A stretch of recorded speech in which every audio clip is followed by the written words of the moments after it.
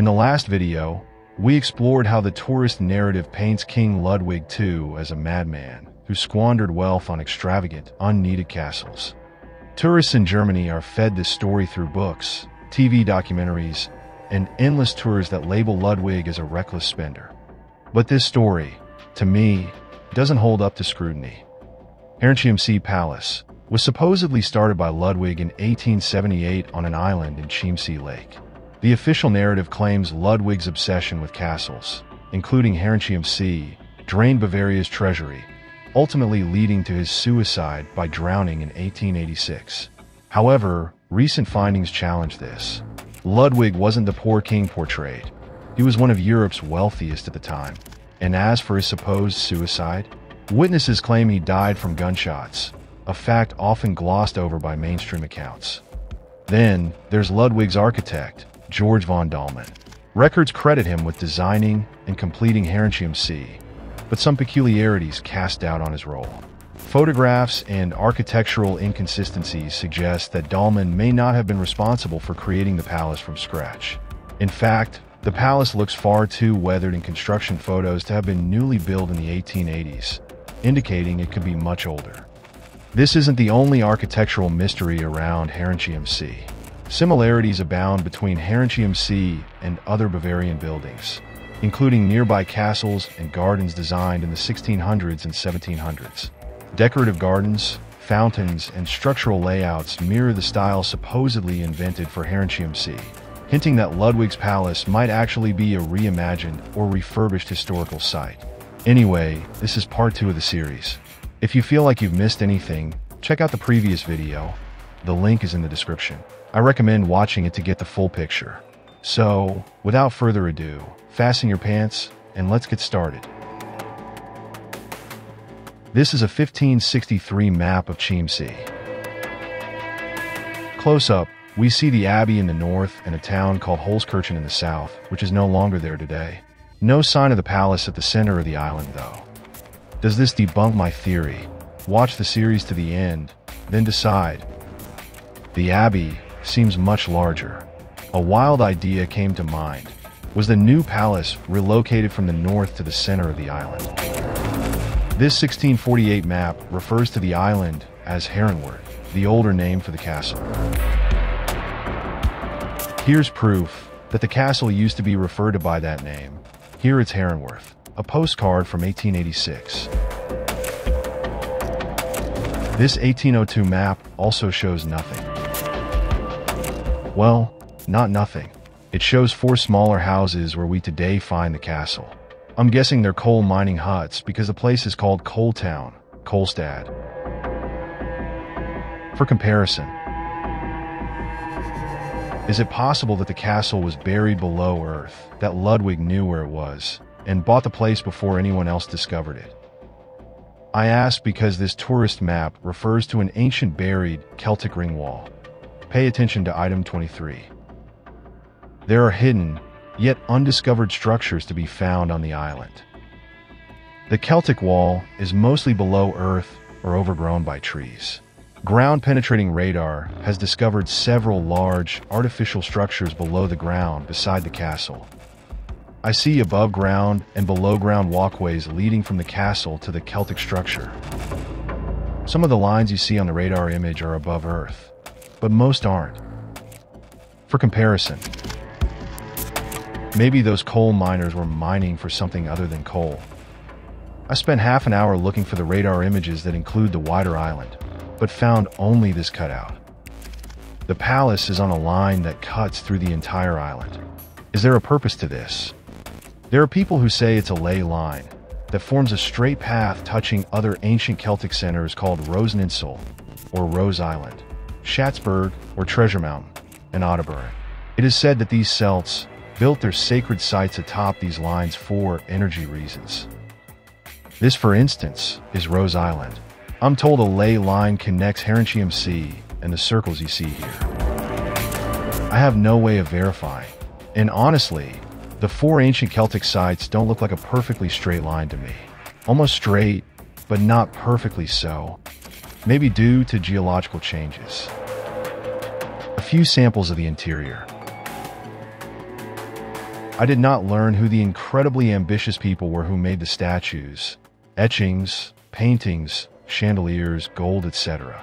Nor where the marble, stone, glass, and gold was shipped from, or how they were transported to the small island. The German Wikipedia tells me this. They say the interior was equipped by George Dahlmann, the same man who designed, constructed, and photographed the castle. Julius Hoffmann and Franz Paul Stolberger also contributed to the interior. And then there were a couple of people who did the paintings. I looked up the source book on which this info is based and found the exactly same info. These people created the interior, but not much more. Such a lack of detail for such a unique and ambitious project. The text also says that some of the art is dedicated to the French Sun King, as well as themes from Roman and Greek mythology. In other words, nothing to do with Bavarian history.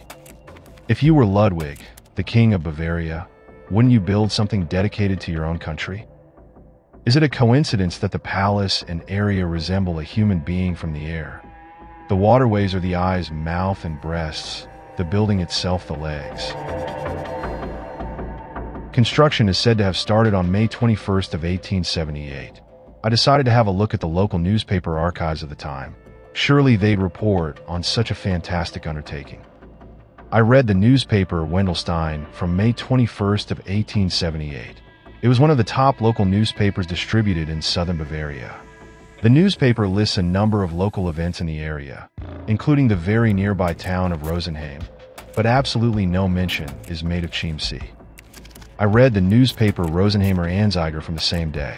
I learned that the fire department conducted exercises on that day, but not that the biggest construction project the region has ever seen just began. Why am I not surprised? This is so strange.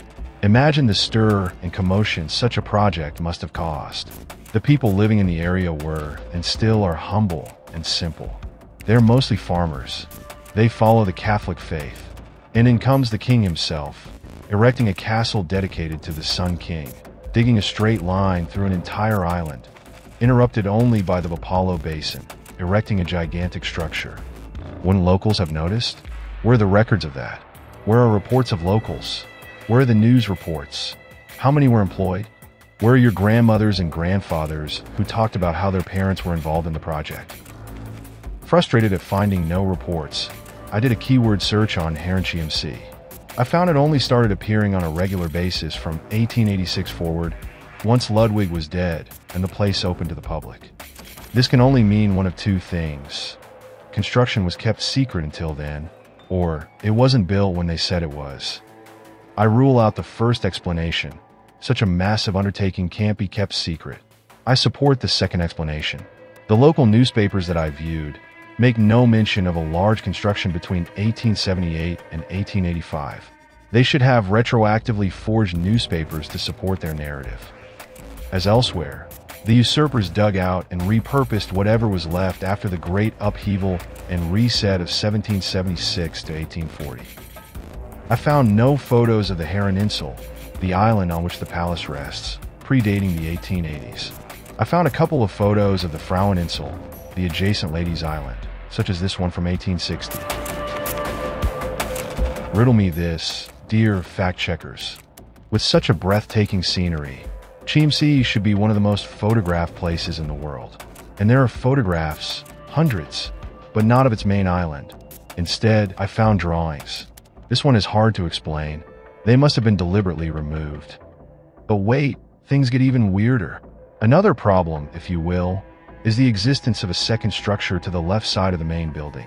A structure just as big that has vanished today. Here, for instance. And here. And here, on this 1880 photo, far left.